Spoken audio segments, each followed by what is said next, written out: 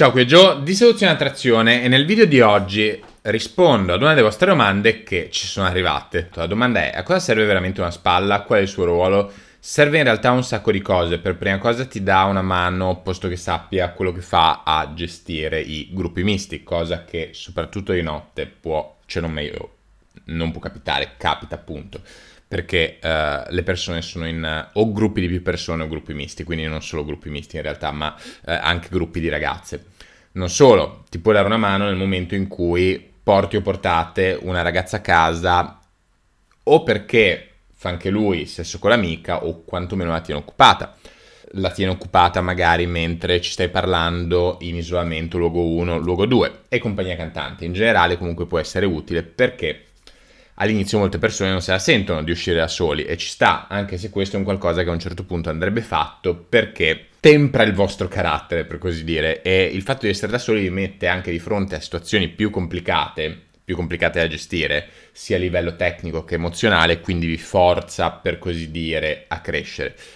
E in generale può essere di, come dire, aiuto per motivarvi, per uscire di più, soprattutto in un periodo in cui non vi sentite sicuri di voi stessi nell'uscire, uscire da soli, eccetera, eccetera. Quindi ha diversi aspetti positivi.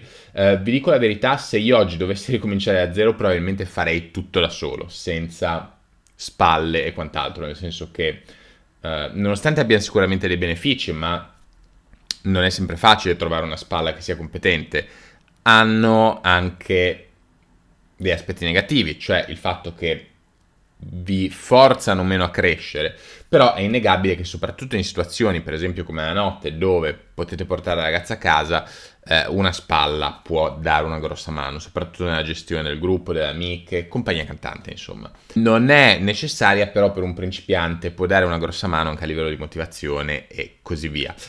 E quindi questi sono i suoi ruoli. Non è strettamente necessario, come ti dicevo, avercela per forza. Io molto probabilmente oggi ripartirei da solo, ma voglio dire, lo dico al senno di poi, nel senso che molto probabilmente all'epoca, se non avessi avuto persone con cui uscire, sarebbe stata molto più dura, perché oggi semplicemente dico ok, se voglio esco da solo, fanculo, e so che posso fare quello che devo fare in autonomia, eccetera, eccetera.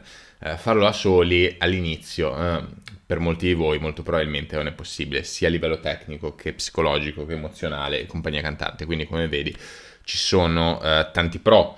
Detto questo, però, a spalla non deve essere mai una persona negativa. Poi in realtà farò un video sulle spalle, di modo che andiamo a toccare tutti questi argomenti nello specifico, però non deve essere mai una persona negativa, perché altrimenti vanno a intossicare quella che è l'atmosfera che voi stessi emanate. Si dice che siamo la somma delle 5 persone che frequentiamo di più in vita nostra, quindi è ovvio che nonostante magari una persona sia interessata al vostro stesso tipo di cammino, se è una persona tossica, in ogni caso me ne libererei. Però come vedi ci sono tanti aspetti positivi, almeno all'inizio, nell'avere una spalla, e anche dopo. Però è chiaro che dopo, se tu migliori tanto, non sempre potrebbe essere semplicissimo trovarla, nel senso che, voglio dire, i livelli di competenza si devono un po' matchare, perché se non si matchano tu non avrai voglia di uscire con lui e viceversa.